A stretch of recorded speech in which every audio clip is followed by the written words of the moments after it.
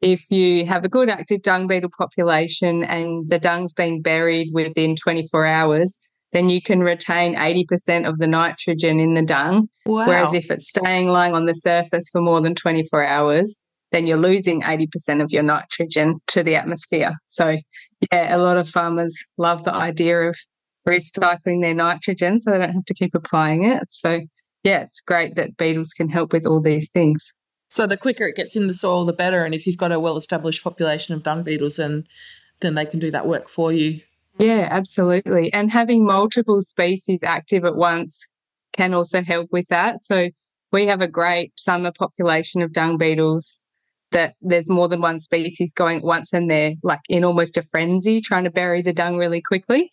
Whereas in winter, it's a bit slower. So if we can ideally get some more species to have greater species diversity going all the time, that would be pretty cool and improve how the dung beetles can function.